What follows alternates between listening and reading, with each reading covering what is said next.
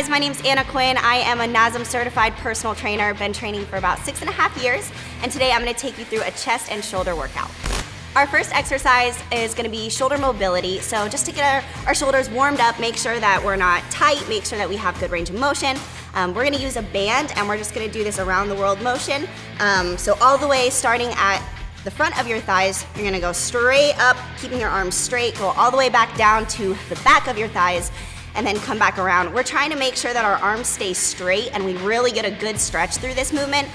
When you get your arms all the way above your head, they're gonna wanna bend, so try to keep them straight as much as possible and get that good stretch all around your shoulder. The next stretch we're gonna do is gonna be another banded stretch. This is another mobility exercise.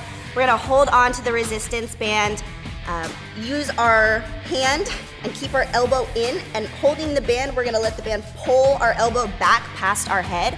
So you wanna get a really, really good stretch again here, not going too far, but really slowly pushing through that movement, finding that range of motion, and just kind of sitting in it. You can use your body to sort of lean into it to increase the pressure and deepen the stretch. And then since we're hitting chest too, we're gonna do one of my favorite exercises, push-ups. So with push-ups, you wanna make sure that you keep your chest around your elbows. So a lot of times when people do push-ups, they throw their elbows forward and then their chest sits back behind their shoulders. So you wanna actually pull your chest through your arms. That way we can actually engage our chest more and we take some of the stress and pressure off of our joints and off of our shoulders. And for those, we're just gonna do 3 or 4 sets of each just until we feel like our heart rate's up, we're sweating a little bit, and we're feeling pretty warm.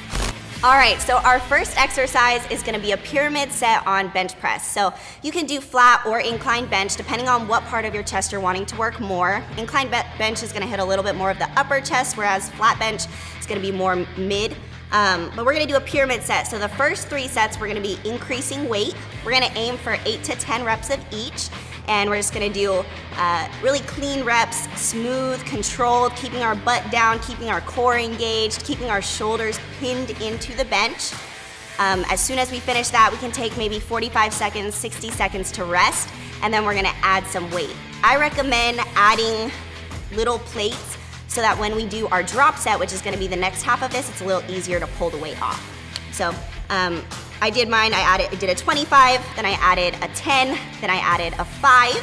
You're gonna rest a full 2 minutes, 2.5 minutes max, and then we're gonna do a drop set. So now we're just gonna pull the weight off, do as many reps as we can, pull more weight off, do as many reps as we can, and then strip it down to just the bar and do as many reps as we can again. Our next exercise is a superset. We're gonna start with decline dumbbell press. We're aiming for 4 to 6 reps of these, making sure to keep our back down, keep our core engaged, not arching up as we press. Keep your elbows tucked slightly in, and we're just gonna do 4 to 6 reps. Then we're gonna put the weight down, stand up, go over, grab our barbell, and we're gonna do upright rows. So for these, we're aiming for 8 to 12 reps. We're gonna lift up until our elbows are at the height of our shoulders. Go back down, and we're also trying to make sure that we keep our wrists straight throughout this movement, so we don't wanna lift up and bend our wrists. Make sure you keep the weight in your palms, pull up, and keep your wrists straight. We're gonna do 4 rounds of that superset. Our next superset is gonna be leaning dumbbell side lateral. So we're gonna hold on with one side, hold the dumbbell in the other arm, lift up until our elbow is at our shoulder level, go back down, keeping the movement pretty controlled. Leaning just allows us to create a little bit more range of motion so we can go further down. So we're gonna do these 8 to 12 side laterals, and then we're gonna put that down. We've got the cable already set up, so we're gonna do single arm cable rear delt flies. We're starting up above our head and we're pulling, keeping our elbow a little lower or about shoulder level when we pull, and then stopping when we can't squeeze our shoulder blade anymore. So that keeping that movement controlled, go all the way back, stretch, and then pull the cable down till, again, we can't squeeze that shoulder blade anymore. And then we're gonna do 4 rounds of that superset as well. Our last exercise is gonna be our shoulder burnout. Don't underestimate this one. It is pretty hard once you get up there in the reps. We're gonna make sure all of our reps are really smooth, really controlled. We start with a side lateral, so we're gonna go out to the sides. Then we're gonna meet in the middle, staying around shoulder level. We're gonna lift our hands all the way up above our head, and then come back down to that middle position.